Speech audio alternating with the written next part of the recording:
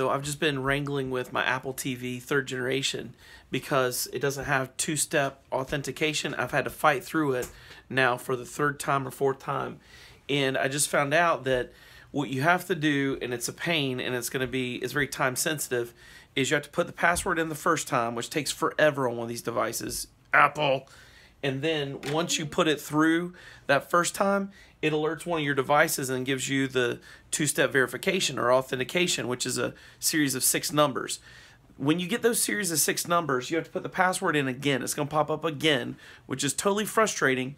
You have to put it in with the 6 numbers within the 60 seconds it gives you. Now, if you got a 12 to 16 character password like I do, it's like playing some kind of old school Atari game that's unwinnable.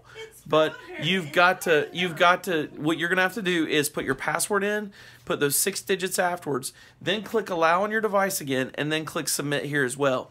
Good luck. But that's how you got to turn it off. And Apple doesn't have a fix or any other whatever for it. So sorry guys, Apple 3rd generation, Apple TV 3rd, 2nd, 1st generations, whatever.